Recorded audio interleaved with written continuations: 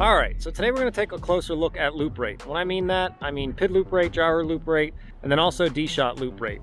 We're going to do a couple of flights with big variety in those, and let's see if we can tell any difference in the HD and black box logs to see if loop rate and chasing the rabbit really matters.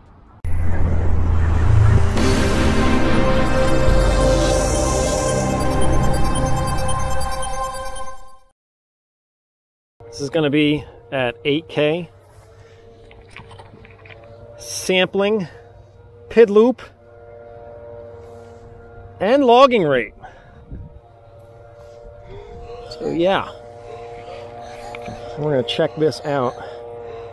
I'm going to have to be pretty friggin' lickety split in getting my flight moves, because 8K ain't going to take very long to fill up the logging.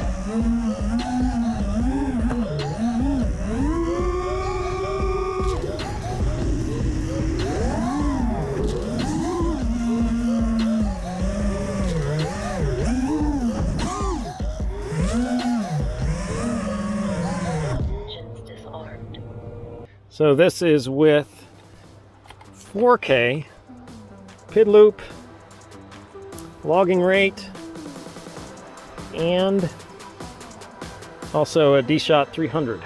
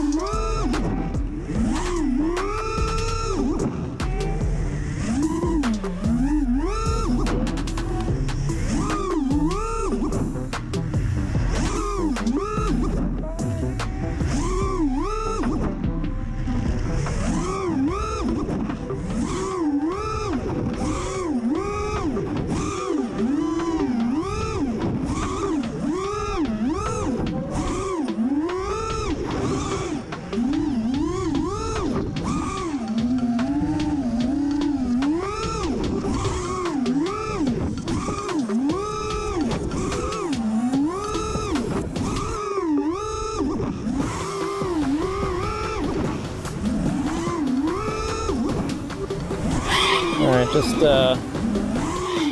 again trying to do a bunch of prop wash moves, since supposedly, I mean, that's what we would say it's better with higher loop rates.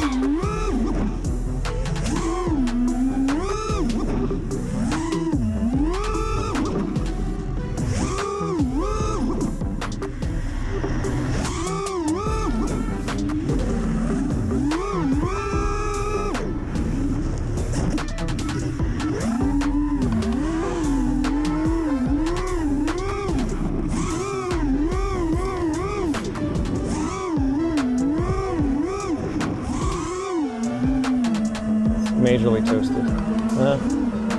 3.6 and a couple drops here.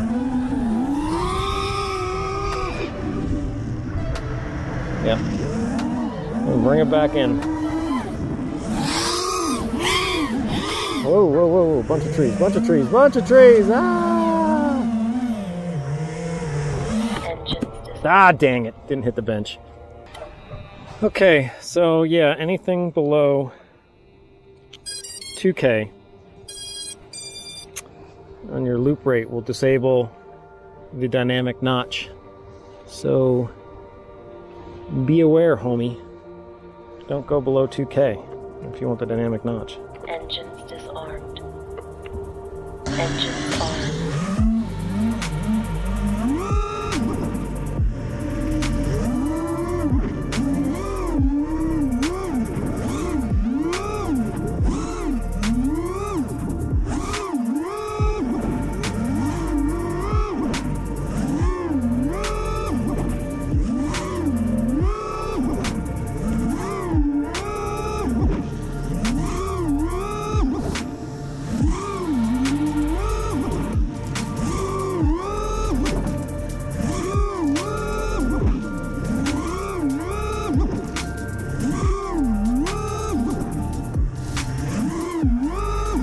Alright, just a bunch of, again, prop wash moves here.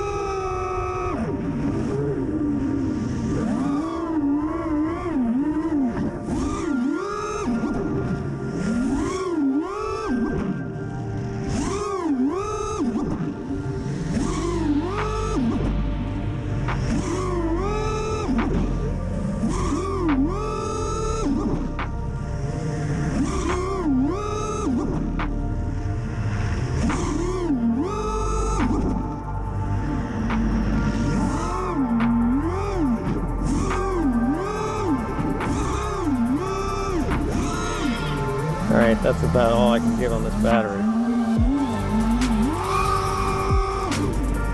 3.2. Not good. Let's bring it in nice.